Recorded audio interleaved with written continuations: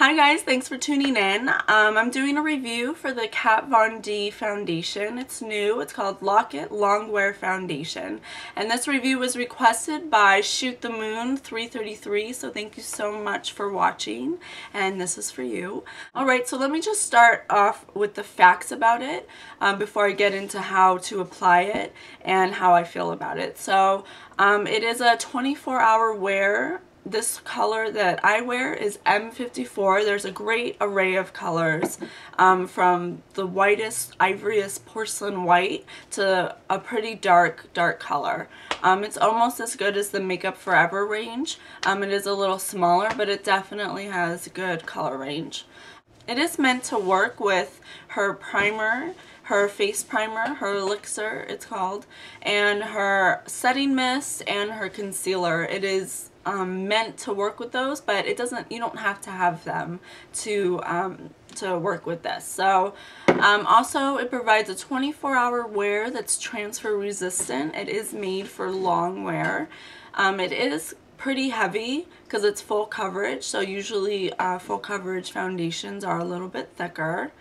It does have some extra technical qualities to it that I'll explain in a second, and I'll read to you verbatim the description of it because sometimes I don't know how to speak. But it says that it has a bold coverage. It has proprietary pigments that can effectively cover tattoos. The combination of raw materials and the best siliconic elastomers and siliconic esters provide 24-hour wear with transfer resistance.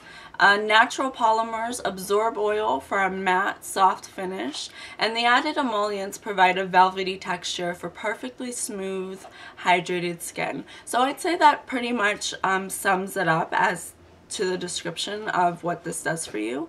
But let me just get into the technicalities of this foundation. This foundation, because it's transfer resistant and 24-hour wear, you do have a dry time for how long it takes you to blend it out, and I do suggest you use a brush to properly even it out. I have it on right now. It is beautiful, it really is, but you do have to be careful when you apply it. What I like to do is put it on the back of my hand and warm it up really good so the thickness of it can kind of be warmed up and it makes it more pliable to apply. You also need a lot less than you think. This is 21% pigment, super duper coverage, like no joke. So don't expect to throw a lot on and think that it's gonna look awesome, because a little goes a long way. You also want to make sure that before you apply that you have properly cleansed and thoroughly hydrated your face, because I mean generally no foundations look good on unhydrated skin or even unexfoliated skin, so make sure that you're doing both of those before you apply such a heavy foundation. It is oil-free, fragrance-free. It's not made with any parabens or synthetic fragrances. Some people say that it smells like cupcakes or something. It doesn't smell like anything to me. So I don't know what they're talking about. They said it smells like frosting, which I'm not really sure why they think that, because it has no scent at all. But again, make sure that you're properly hydrated. I read some reviews on Sephora.com about the issues that people have with it, and it's a common issue that I find at work at Sephora, that people will bring it back, and it's usually an application error. It's all in the application. I do use either a buffing brush to apply it, or if I want a more sheer coverage, I'll use a fluffier airbrush brush by Sephora. And this one's by Real Techniques.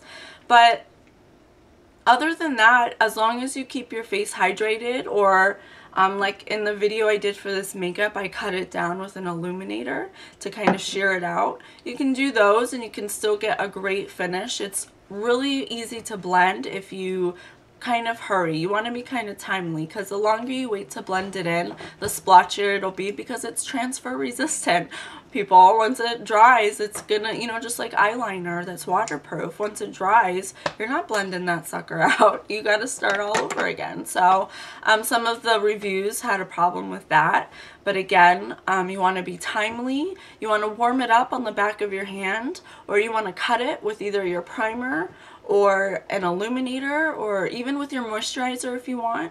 You want to make sure that your face is properly cleansed and hydrated, or it will stick to the dry patches on your skin and it will be harder to blend out with any foundation, but especially this one. So, but as far as what I think about it, I really love it. I really do. I haven't broken out from it. I saw some reviews that people were complaining of breaking out, but I honestly don't see how that's possible because it has no parabens, no synthetic fragrances, no oil. It's water-based, unless, you know, you're purging or something. Like, I really don't see how you could break out, or unless you're just a very sensitive skin type, which is totally possible because it's a very heavy coverage. So if you find that it's a little too heavy for you, but you want that type of coverage, then just, like I said, cut it with a primer. Make sure it's water-based, just like the makeup. You don't want to mix water and oil together. You'll just get a big mess. So just make sure that your moisturizer is water-based, your primer, and it'll go well with the foundation. So yeah, that is my review of the Lock It foundation. Comes in a wide variety, full coverage, transfer resistant, matte finish, fragrance free, oil free, all around really awesome technologically advanced foundation. I really love it. Just remember what I said about the technicalities of applying. It's all in the application, and I'm sure you're gonna freaking love this foundation. Alright, thanks for watching. See you next time. Bye.